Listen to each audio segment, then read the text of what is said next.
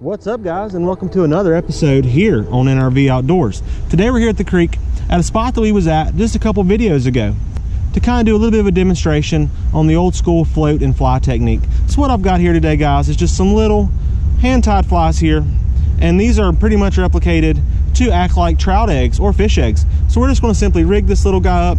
We're going to fish these little egg patterns around. We're going to put us on a float, and we're going to do the float and fly fishing today. We should catch plenty of fish, have a lot of fun. So go ahead and stay tuned, stick around, and let's get after it.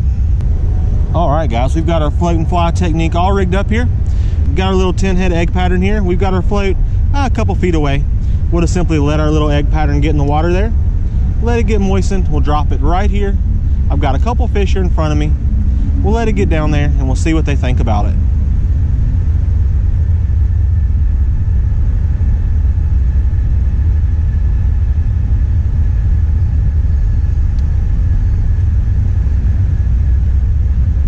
There we go. Oh, popped off the first one. We'll just let it go right back in.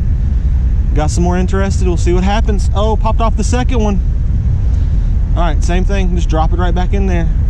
Maybe the third time is the charm. They are definitely interested. There's 4 or 5 down there. There we go. Just absolutely smoked it. That was the third fish there. Oh, popped off right there. Not a super great hook set on these. As you can see, the material does cover a bit of the hook, but you can typically get them pegged and keep them on. Let's make another cast right here. That was so much fun. This super bright egg pattern is getting their attention. There's 3 or 4 down there competing for it. There we go. There we go. We got one on the old egg pattern. Nice one too. It did take a few drifts with this pattern, but as you can see there, the float and fly works out just fine. Got this little beauty pegged right in the roof of the mouth there. Right where you want that. Right where you want that fly to be. Nope, popped off in the net. Gorgeous. We'll just let her go right here. There she goes. All right, guys, so we had 2 really quickly on that old chartreuse egg pattern there. One popped off right at the net. We got one in the net, and we actually lost a couple there. So we'll just simply put this one up for right now, and we'll reach in here. My old buddy from the UK did send me these, and I made a video on these more in depth. So if y'all would like to see that, by all means, head down there into the description, and I'll leave a link for it. We've got one of these little orange head with a white tail, super bright colors. And I do remember the last time we was here trout magnet fishing, mini trout magnet fishing that is, they were really enjoying the bright colors. So we'll just tie us up this super bright color here. See if we can replicate that same kind of bite today. Got a very similar kind of overcast situation here. Should be okay to get ourselves into some fish here. All right, there we go. We've got our fly tied up. Just want to give it a couple slaps around the water here just to help get it moistened, so that way it will sink.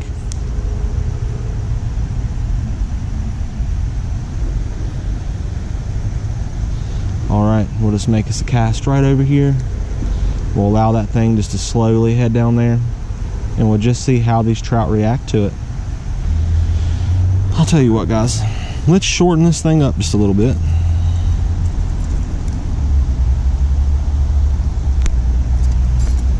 There we go.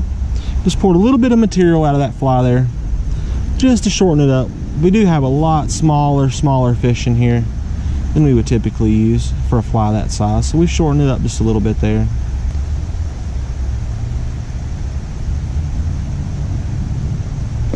There we go. That one came over and absolutely crushed that little jerking technique there, just giving it some jerks as it made its way across, just like you would stripping your fly rod there. And that little beauty came over and absolutely smoked that old orange-headed fly there. Absolutely crushed it, guys. It did want it moving. And again, that's why you see those fly fishermen doing that. They're just imparting action by stripping that fly rod.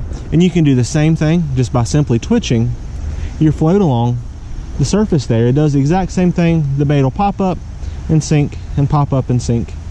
And the fish just absolutely love that look. It's an excellent way to trigger fish that really just want to chase something down. Couple twitches.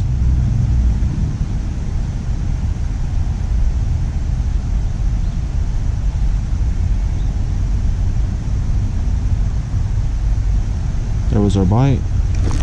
There we go. Nice fish. Super nice fish here. Didn't even see that fish in this hole. Most of them look pretty small, but this one is quite thick. There we go. Once again, on that orange-headed fly there. Little beadhead fly. Really nice quality rainbow trout here. I'd say about a pound. Nice fish there. Super nice fish. Let's just let her take off right here. There she goes. Alright guys, so I say we'll just make us a few more casts. We have figured out the cadence that they want. They want a bit of a twitching pattern. Now whether it be twitch, twitch, pause, or just a constant twitch across the pool, they do want to see it moving. They want that lifelike action. And it's not really too hard to figure out. Once again, just a little bit of trial and error there. Figuring out what they like, what's stirring them up, and what's getting their attention. And once you got that figured out, it's pretty easy to catch the fish on flies while using spinning gear. It's not necessary to have a fly rod to get out and absolutely crush some fish and enjoy yourself while using spinning gear. We'll make us a cast right over there. We'll just let that thing start to sink, let it get down there near the bottom. Kind of change up our cadence this cast. There we go. Absolutely no twitches that time. And this little guy right here decided that because it wasn't running from him anymore, he would go on ahead and eat it. There we go. Another gorgeous fish right there. Absolutely stunning. That little orange beadhead right in the roof of the mouth. This may very well end up being the color of the day. They are biting it really well. Let's get you off, little buddy. There we go. We'll just release this one right here. All right, heck yeah. So going ahead and I guess we'll just keep this pattern going. While it's working, we'll keep changing up our cadence. We'll keep messing up things a little bit and just see what happens. All right, drop us one right in here close to us. Allow that little orange beadhead just to sink down there. Let it get close to the bottom. And I'm just gonna barely twitch it along here. Being sure to pay attention to that float for any twitches that I didn't create. And if we do see that, we'll set the hook just like so. I don't know if that was a trout or not. I'm not seeing any right here super close, but there's definitely something down there biting. So we'll give it a couple more casts and see if we can figure out what it is. Oh, it was a trout. Not a bad one either. This hole was loaded just the other day, but not so many fish in it today. There we go. Another gorgeous little fish on that orange beadhead. They have slowed down on it quite a bit, so I think we'll change up colors, potentially to maybe something that I tied myself. The last two flies that we've demonstrated on this video though were courtesy of old Jim from the UK. He tied those up for us. Old Fritz and flies. Super thanks to him for that. Alright guys, for our last fly in this little video here, we're going to tie us up one of these little chartreuse and white gold beadhead flies. Just a bit of a streamer kind of pattern. Perfect for twitching in front of these fish here. Slightly different color than that last one. Still kind of the same color scheme though, so it shouldn't affect our bite too much. But we'll get it out here and we'll see how effective it is in comparison to that last one. Oh, we had our bite. A little bit late on the hook set there, but we'll try again. Do have some smaller fish hanging out in the creek today. There we go. Let that one hold on to it. Another gorgeous little rainbow trout. There we go. We got that one in the net. It's absolutely killing fish on the old float and fly pattern. There we go. Let that one take off right here. And that was on that old chartreuse and white gold beadhead. Let's just cast it right on back in here. See if we can trigger ourselves another one. We'll let it sink down.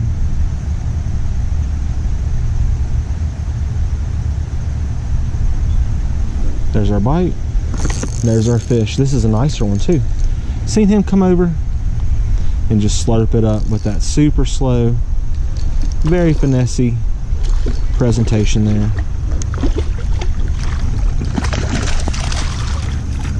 Oh, got her in the net. There we go. That's that chartreuse and white. with a gold bead head there.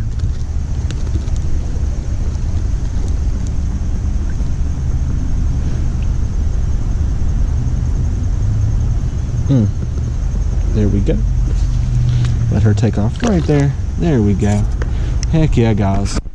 Alright, so they've slowed down on this particular pattern as well, but I still can see a couple fish in here, and I feel like that there's a potential to catch at least one more. So let's go on ahead and reach in here. We'll go back to the egg patterns that we were using in the beginning of this video. We'll grab us out, I don't know, maybe a super bright color, like solid white. It's got one little yellow speck there, just to kind of replicate an egg. Nice bright color. And we'll see if we can't get us 2 more fish to end out this video, and hopefully we can do that on this particular little fly right here. And guys, all of the flies I've used in today's videos are weighted, so that kind of does help with the casting. But keep in mind that if you're using flies that are not weighted, all you need to do is simply add your split shot up your line there, a little bit away from your flies to not spook the fish. But all in all, just add you a split shot up there and the fish will still bite for you, no problem. Go ahead and drop that solid white egg pattern right over there. Instant bite. There we go. Instant bite. They absolutely like that old white color. Another gorgeous rainbow. There we go. Oh, popped off in the net just perfectly. We'll let that little beauty take off right here. Full of energy still. And on that little solid white egg pattern there. So we'll just hop back in here and see if we can get lucky and get us another one. Pop it in right there. See a couple fish, see if they'll come over to get it. Sure enough, just like that, on that white color. Now guys, that's the beauty of fly fishing, and it's just like trout magnet fishing or dough bait fishing. Sometimes just a certain color or a certain presentation, maybe even a certain depth, just turns the fish on.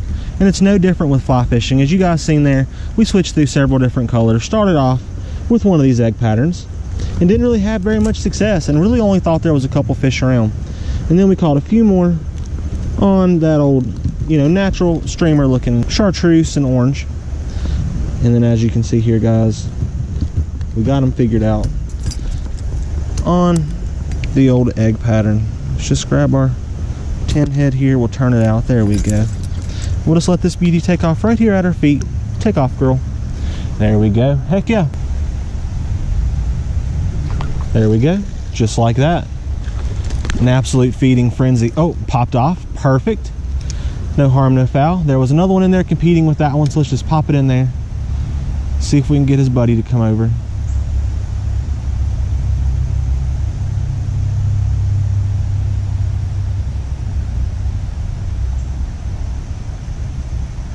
Here they come. Got him on. Got ourselves another one on that old white egg pattern. Once they turned onto it, it's hard to get them off of it. Oh, popped off in the net there. Absolutely perfect. We'll just let her go right there. Heck yeah, there she goes. There we go. Gorgeous fish right there. Came over and absolutely hammered that old egg pattern. All right, that'll pretty much do it for the day, guys. If you have any questions at all about the float and fly technique that you'd like answered, that's an absolute stud right there too. Gorgeous fish. But if you have any questions you'd like answered, simply leave me a comment down below, and I'll do my best to get your answer back to you as quickly as I can. But guys, don't be afraid to get yourself some flies the next time you come across some, or buy yourself a little kit and tie some up, because you do not need a fly rod to fly fish. You simply can just bring out your little spinning gear here, some light line and a float, and you can have an absolute blast. But guys, get out if you can, try yourself some float and fly fishing, but most importantly, be safe and tight lines.